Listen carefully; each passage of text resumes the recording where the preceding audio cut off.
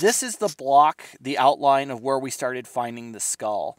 So this bone right here is the maxilla, or the upper jaw.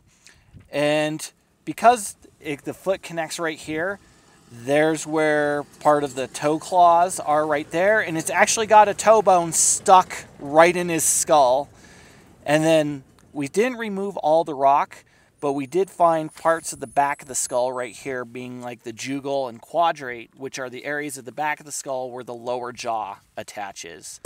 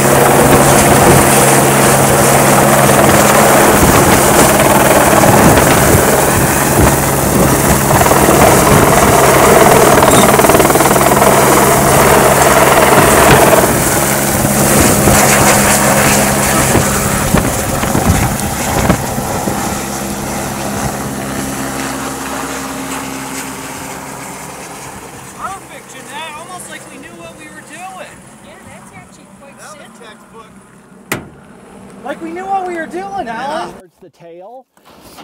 The sacral vertebra are right here, going into the dorsal vertebra, which is the lower back. Oh, I was going to go this way. Oh, I think we're okay. Okay.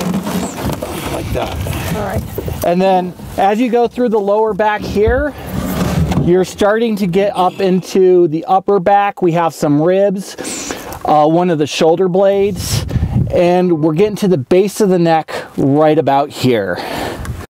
If the animal were standing here right in front of us, he would actually be about 10 feet high, well, let's say 8 to 10 feet high at the hip, and approaching about 20 to 25 feet in length.